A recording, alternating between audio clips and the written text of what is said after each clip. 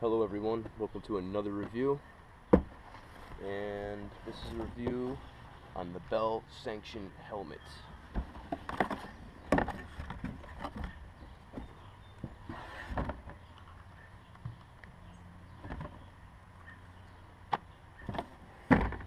This is what comes in the box.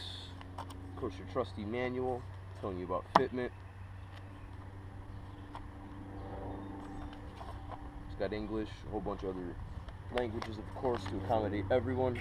Make sure you read that, it's very important. And in this nice bag that they give us, nice Bell protective helmet bag. This is a size large. Comes in a bunch of different colorways. This is the blue, white, and black splatter.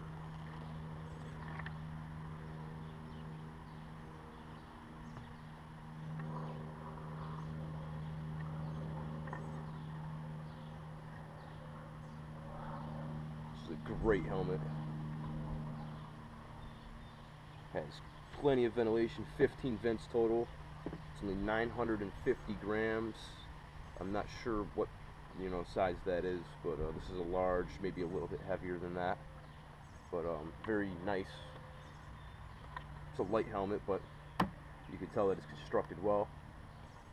Has nice visor securing screws here. There's a plate around the outside. Also looks great, but it's functional.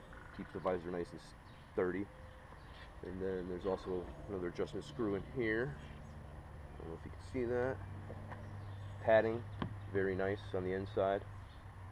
Doesn't come with a D-ring, it comes with a plastic clip closure, which is what I prefer, but a lot of people do like the D-rings. Nothing against them. I just prefer the plastic clips. Easier to get off. Yeah, and it fits great. Like I said, it's easy to get on and off. Boom. And this is a large, and it's that easy to put your helmet on and then take it off.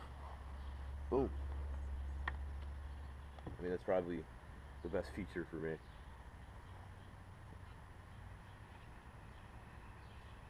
Let you look at it one more time.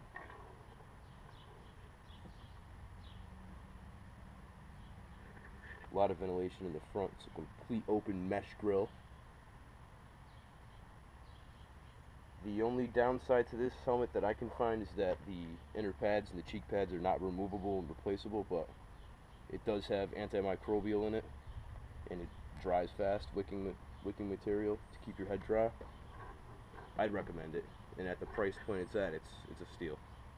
So go pick one up, people. Thanks for watching.